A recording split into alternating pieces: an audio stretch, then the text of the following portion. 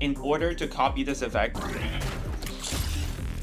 we need to analyze it first. If you look it closely, if you play this in slow-mo or frame by frame, it's just a bunch of cubes scaling up along the blade.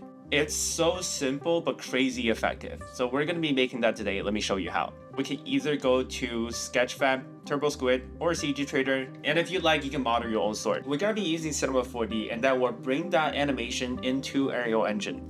But that's the next video. The reason why we're using Cinema 4D is because it's so much more stable and quick when it comes to motion design. And in Unreal Engine, it's buggy as fuck. The first thing we're gonna do is to bring the sword in. Now we need to add a cube to clone the main effect. Let's add the cube, change the shape, and most importantly, we have to change the pivot point so that it's nicely aligned on the top. You can hit the L key or select this button right here. And then I will add a cloner to have at least 100 rectangular cubes along the blade, and let's line it up.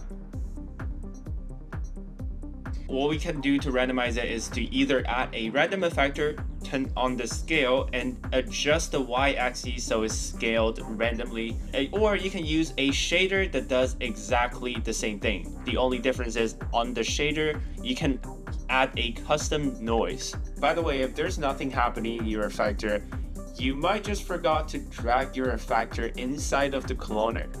Now that we have the base effect, let's taper the edge so it's a little more sharp. We're going to be using a plane effector, changing the scale axis to -1. Basically what it does is to shrink it to nothing.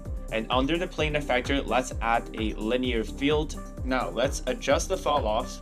And don't forget to drag it back into the cloner so it takes effect. Okay, now everything's gone, but it's okay. We just have to adjust the rotation. And maybe the fall off just slightly. And by the way, you might notice that if you shrink this along the edge, that's already the effect. So that's exactly what we're going to be doing. We're going to be duplicating this instead of making a new one. Because if you think about it, this appearing growth effect is basically the reverse. And now let's click that middle mouse button so we can switch the view. Now let's move it back to the origin. Okay, nothing is happening because we have to put that appearing effect inside of the cloner. And all of a sudden, all the cubes disappeared. And if I move along the axis, as you can see, it's working. But we are actually not done yet, because if you look at the reference, there are still a bunch of cubes that are scaling up at the same time. We're gonna duplicate the same effect, name it scale up, and let's change that linear field to a box field so everything is nicely contained. And let me just hide everything else so I can see what the fuck I'm doing. And let's go to the side view.